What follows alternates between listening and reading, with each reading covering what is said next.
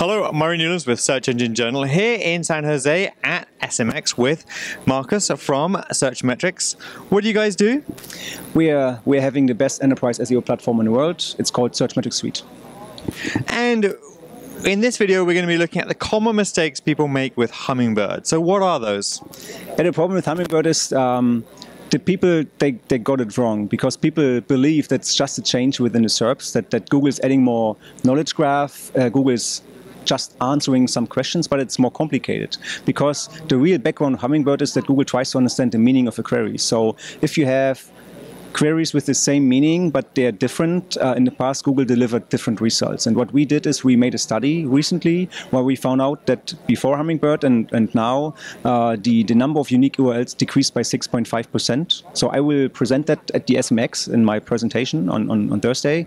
But it's pretty interesting. So in the past, it was about diversity. It was really about like having many URLs, diversity for the user. But now Google is understanding what's on the URL, and that's why it seems that we will have a higher competition in the future. Because if it's about less URLs, the content becomes much more important then.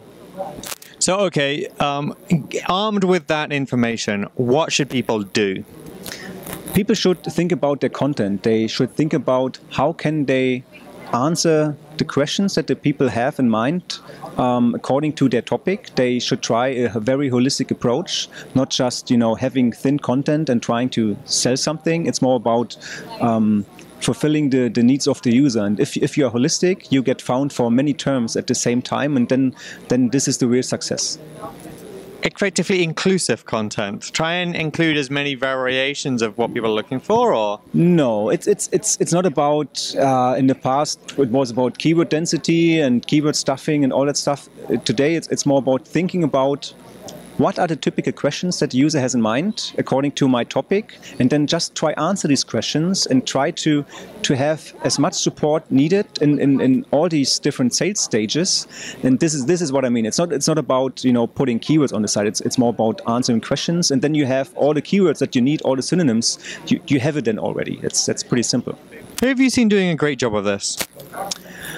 Great job is, and this is so funny because in my perspective, the best optimized site in the world is Wikipedia. Okay. So Wikipedia is always fresh. It's continuously updated. It looks static, but it's not. It's always updated from the users, and it has a great internal linking structure. It has holistic content, and this is I think just a good site to look at and to optimize their own page, but not stealing the content from Wikipedia. If people want to find out more information and connect with you, how do they do that? So the best thing is to connect with me personally is via my Twitter account. So my Twitter handle is @Marcus Tober. So you can just send me tweets, and I will respond to these tweets. Marcus, thank you very much. Have a great Thanks, show. Murray. Thanks. Murray Newlands with Search Engine Journal here at SMX in San Jose. Well, see you next time.